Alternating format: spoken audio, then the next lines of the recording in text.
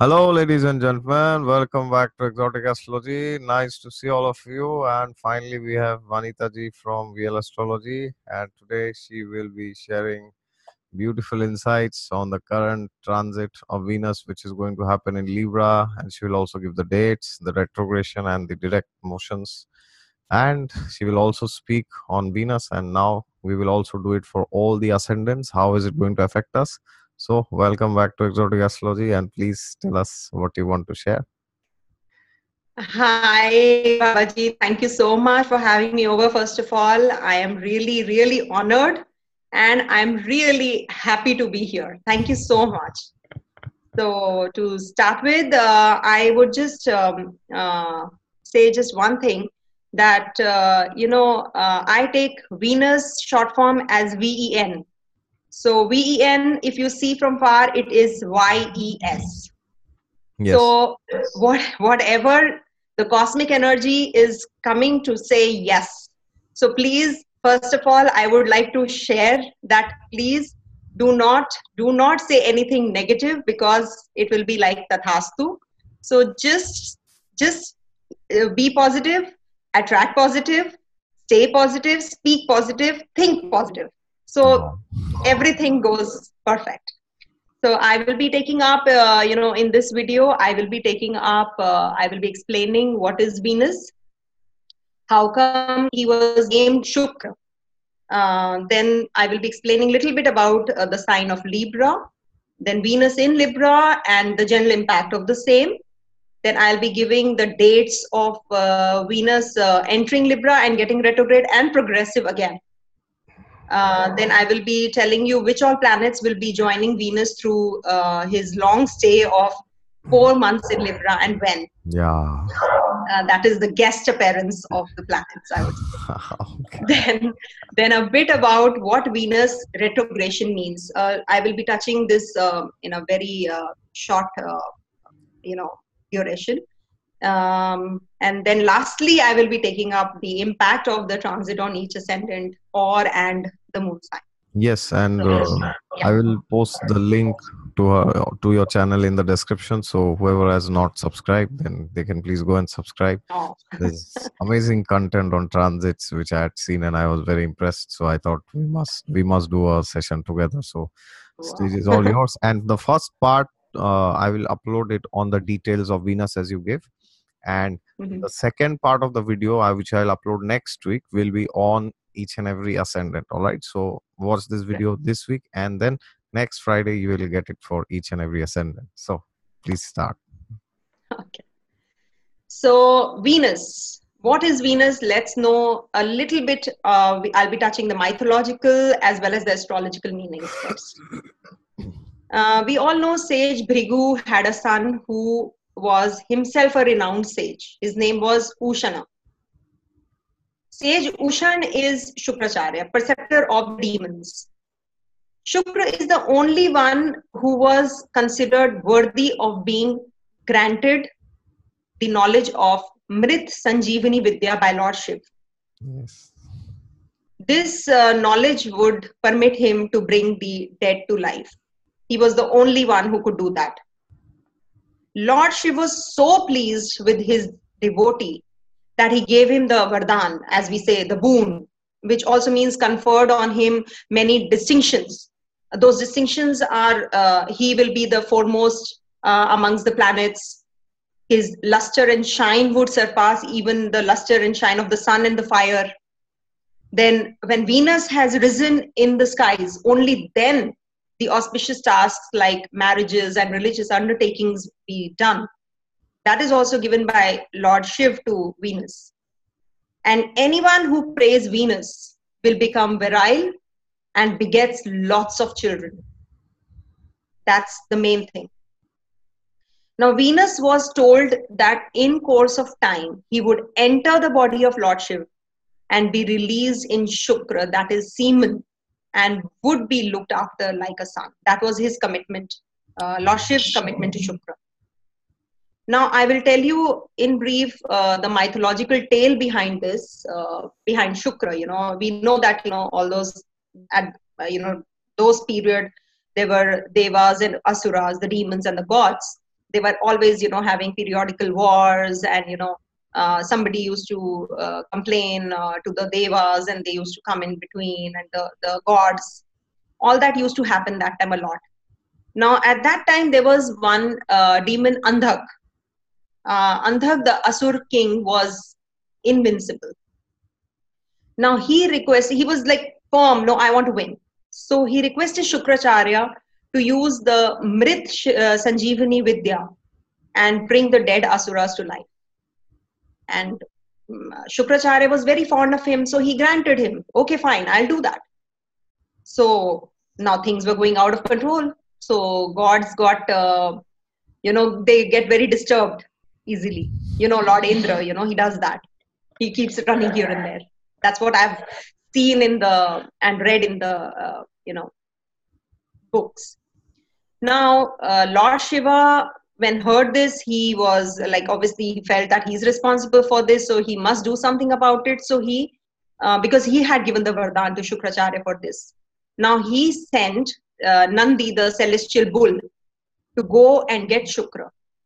And when Nandi brought Shukracharya to Shiv, Shiv swallowed him alive so that the slain Asuras would remain dead. Now, Shukracharya is inside his abdomen. He did not give up.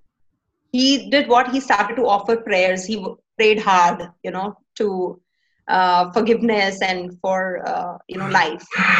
So Lord Shiv listened to him and agreed to release him.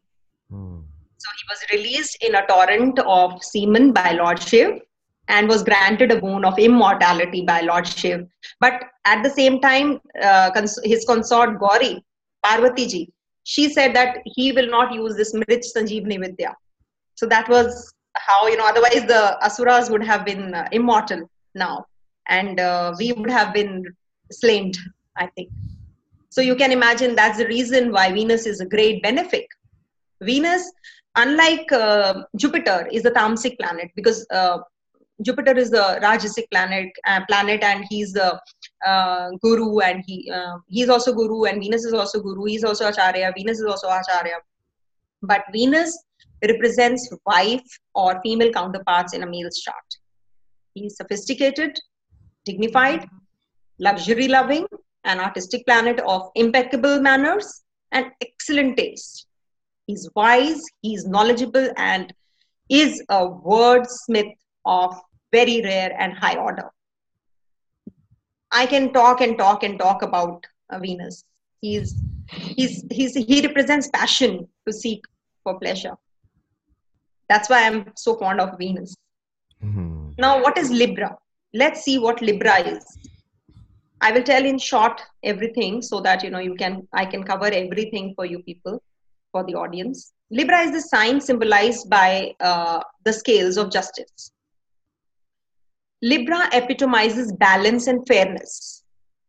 This sign's influence helps restore equilibrium to all affairs, no matter how big or small.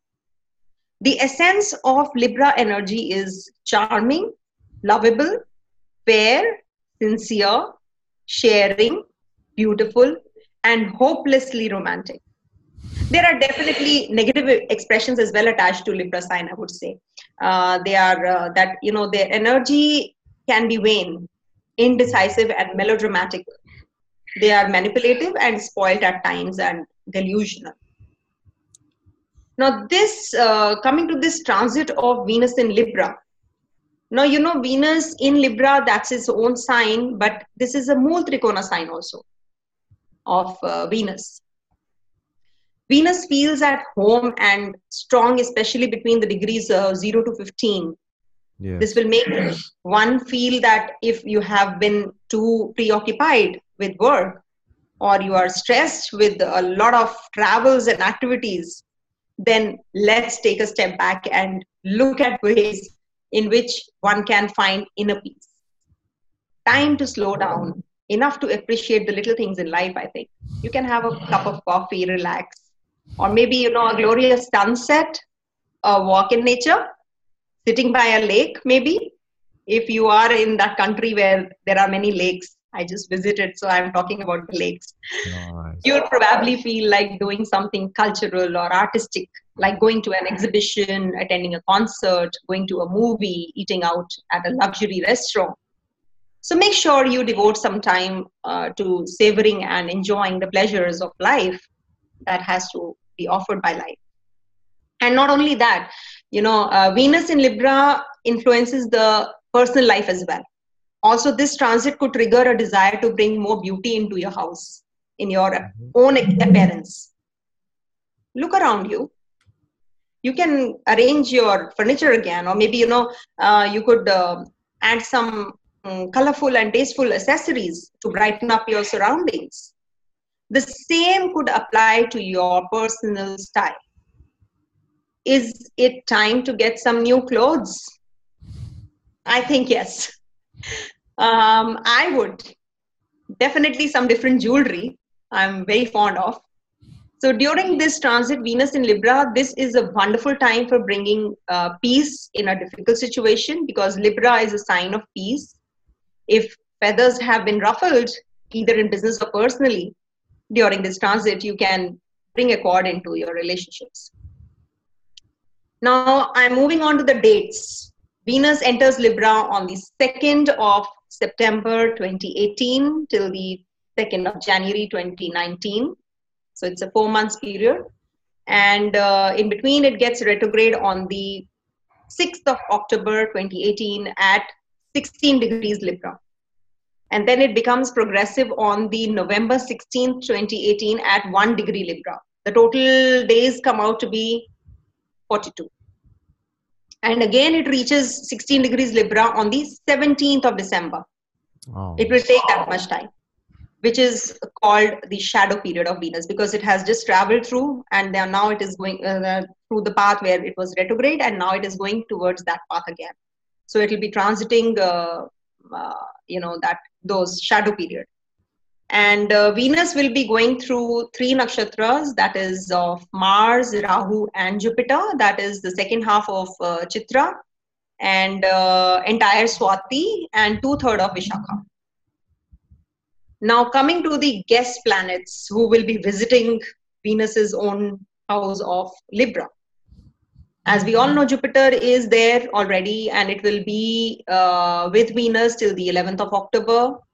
And meanwhile, Mercury too will be joining for a short period from 6th October till the 26th October. Sun comes into the debilitation sign of Libra from the 17th of October to the 16th of November. And as we know, Mars and Venus remain in the angular, the kendras to each other, forming a Panch Mahapurush Yoga for the movable Rashis. So till the 6th of November, Mars is obviously there, and then it moves into the sign of Aquarius. I hope that is something that you can note down, because these are very important periods.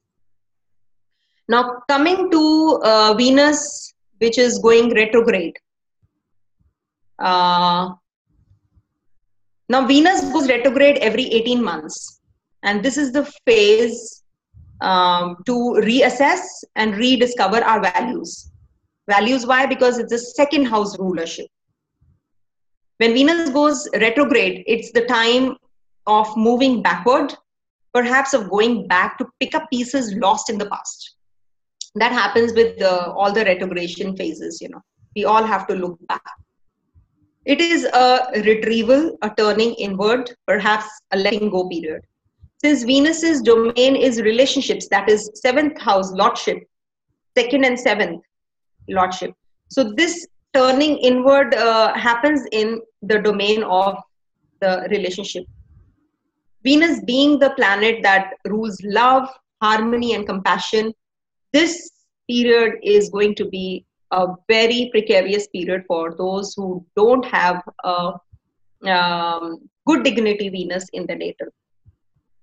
Now, because of this Venus retrogression, relationships will be impacted. Venus is money also, so money area will also get impacted.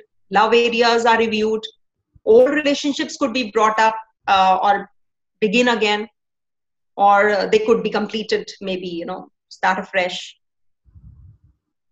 means the romantic ones, I would say. Then money and finances could need over, and social events and parties may not be straightforward as planned. You have to review those. So when Venus retrogrades, you can remodel, redefine, and rework your choices. This is a great time for reflection, and a mood or inspiration board will reaffirm and realign your unique personal tastes. Because Venus is taste buds, food, luxury items, vehicles. So all that is covered in this retrogradation period. So now coming to the transits, the final segment. So I would like to share, first of all, before moving further, that what is actually transit. What does transit mean? We keep talking about transits. So what is transit? Transit is actually a celestial delivery boy. The planetary positions in the natal chart indicate the starry configuration at the time of birth, but the planets keep moving in the sky. And when a planet moves from one particular sign or constellation to the other one, that is called the transit of that planet. So this phenomena changes the effect on everyone. It will not be the same. Though we take the general, interpretation of the transits, but I actually personally feel till the time your natal and the transits are not connected well, or you can't just take it in seclusion. But yes, in general, if we are taking, so these definitely impact somewhere or the other.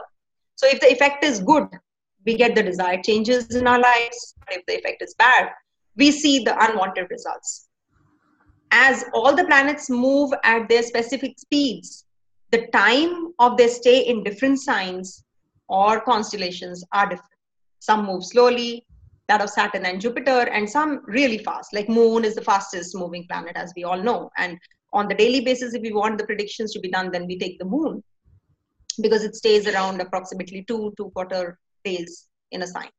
Thus, Moon transit is the most important. The transits thus can be read in many ways, but most commonly, what I do is I read through, ascendants and moon signs. The ascendant, why? Because it gives the vital clues about the mind, appearance, personality, the way of thinking, health, and other important spheres of life. And moon sign signifies one's emotional makeup, instincts, behavior, temperament, interests, dislikes, and intrinsic qualities. So even if your ascendant goes weak, nothing to worry. Your emotional side should be strong. It should be strong enough to handle things which are not okay, in your life, to face and conquer anything. That's what I have experienced. And I always suggest and recommend that we should see from both. If you have an ascendant in Libra, you should check the Libra also. You should check where the moon is. Both of them are important, I feel. What do you think, Babajeet here? Yeah, so I think the audio is coming from there. Oh, now it's fine. Yeah, so generally, how I see this is like ascendant is very important, of course, because that shows the people who are coming into your life. And nothing can happen unless somebody tries to impact your life, either good or bad. Okay. So if some planet is transiting in the 8th house or 12th house, that can happen, that somebody is telling you that there's this problem, you need to check it. So that's very true. But from the moon also you need to check, as you said. So from moon, how do I check it? Is basically a moon, in my opinion, is how the society impacts you, rather than people calling it that, oh, moon is the mind, not just simply saying. Because actually what the mind is simply the storehouse of all the desires, nothing more than that. The experiences of True. the past, na? Because that's what the scriptures say, that mind is the storehouse of the experiences of the past and the desires of the future. That is why you have nodes of the moon, Rahu and Ketu. It's not nodes of the sun. So True. And how that happens is how the society is impacting us. Like suppose we have a group of friends who are smoking, then we will also be dragged towards that, even if you don't want, most of the times, as it Peer happens. pressure. Yeah. Yes, if everybody is getting married, then we also start feeling, oh, we need to get married. We are lacking behind. There's everybody going ahead. Everybody has a job, and you don't have. Then you also start feeling like it. So, from the moon, how I see it as how the society can impact you sometimes. So, suppose maybe from the ascendant, if a planet is transiting in the 10th house, for example, you can have great name, fame, recognition. These things can come physically, but from the moon sign, suppose if it is transiting in the seventh house, then it can happen that everybody is telling, oh, what are you doing in career? You should be getting married now. Or if it is transiting in fifth, then you might feel that, oh, I'm good in career, but what about children? I don't have children. Right. So the society will impact you like that, or at least you will be impacted. You will feel inside that I should focus there. And if it is transiting in the eighth from the moon sign, then there's some level of fear which is involved. Oh, what will I have? Even if there's a big raise in career, you might feel, oh, what if they fire me tomorrow? These things happen sometimes. I see that people tell me that, oh, I have got this job, but somehow I'm not very confident. Will I be able to do this, or they will keep me? So I see, okay, from the eighth house, the transiting planets from moon are not very good. So that is why you are feeling like this. So yes, both are important, and there's a lot of Yeah, controversy. eighth house transit is not considered good any which ways. Obviously, that's the main, uh, you know, dusthana. That is the one of the Yeah, main. and people have a lot of confusion. They will ask in transit videos, should we see from moon or from the ascendant? Well, Yes, that is this the question I keep getting. That is why I yeah, made sure that I say this. this confusion comes why? Because you think both are the same, right? But both are not same. When you know that both are different, one is externally what is happening, and the other is how the society is impacting you, how and you are feeling inside. All right. So then this confusion doesn't come. Then you can see from every planet. Like generally, I also see transits of planets like Jupiter and Saturn from Venus sometimes. When people ask that when can we get married, so now from the ascendant, you have to check the seventh house, because that will physically bring the spouse. If that is only not there, what will you do by seeing other things? Right. That is important. But then you have Yeah. to see from the moon. Are you mentally feeling that I should get married, or your mind is somewhere else? Hmm. Okay, and then you have to see True. what the Karaka for relationships Venus is telling. If Jupiter and Saturn are both aspecting your natal Venus in transit, then you will get a strong desire to find somebody. It can be love marriage or arranged marriage, whatever it is. So, and all the things are matching, then you can say, and if ultimately if the dasha permits, of course, then you can say that yes, you might get married 99%. So you can use transits from not only moon and ascendant. I can see sometimes from the 10th lord or from the 10th house, and because they have a different flavor, so we don't have to get confused. Oh, my, from my Absolutely. moon it is transiting in 10th, and from my ascendant it is in 12th house. What will happen when you know the meaning or inside after both these signs? Then there's no confusion. Absolutely, absolutely. Well, very well said and very well explained. That one is external, and the other one is what the others think about you, and the internalizing. Whatever is going on inside you. Yeah, Now, because I have I seen that yeah. whenever from sixth house from moon, these slow planets are transiting: Saturn, Rahu, Ketu, and Jupiter. Hmm. Whatever is there externally as per ascendant, if they are transiting fifth house or some so-called good houses like 5, 9, 10, 11, these four houses, but from the moon, if it is transiting sixth, always the person will feel there's some problem in life, kuch to gadbad hai. Because sixth house from moon always tells you that there's a mess here, there's some problem there. So even if you are getting married that time, and these planets are in sixth from moon in transit, you'll feel that, oh, somehow the marriage didn't go as I wanted. Somehow maybe if this was good, then it would be better, something like this. And if it's transiting eight, then you always have this fear, oh, what will happen, ye hoga, ye ho jayega, wo ho jayega. And so Some dissatisfaction yeah, always. sixth house primarily and eighth house for fear. This I have seen time and again with transits working. So it is very important to check from there. Yes. Absolutely, absolutely. I missed out the nakshatras actually. See, it will be Venus will be transiting three nakshatras, as I told you. One is Chitra, Chitra. then Swati, and then Vishakha. All right. So Swati, Chitra is making new friends, enjoyment, pleasures, romance, drama, passion, writing poetry. So you can see how it is well connected with Venus. Then Swati is good time to buy automobiles, vehicles, journey, travel. All that is Swati, the Rahu Nakshatra. So, and obviously it is a movable nakshatra as it is. Chitra is the Mridu nakshatra, the tender one, and Swati is the movable one. And coming to the Mishra, the mixed nakshatra of Vishakha, that is for worshipping ceremonies, purchasing furniture and electronics. So whenever you have, between 0 to 6 degree 40 minutes, then you can just do all the recreational part or pleasures, romance part. So if you have already in your natal, so these work even more, Uh-huh. this transit. And if Venus is in this these nakshatras in these many degrees, like 6 degree 40 minutes to 20 degrees will be Swati, because 4 charans are there, all the 4 charans are there. So you must at that time plan to buy vehicles or something, if you are planning to, or a machinery or something, you're putting up a factory or industry, that is the time you should plan, I would say. Then if you are planning for going on a pilgrimage, or you're planning to some religious ceremony at home or something like that, because Vishakha nakshatra is a very pious nakshatra, so that is the time when 20 degrees to 30 degrees is the when Venus reaches. That's the time you can plan all this. That is why I wanted to give you these degrees also, so that whosoever is interested to do certain things, so these are the periods conducive for all these things. So that's what. So moving further, we have made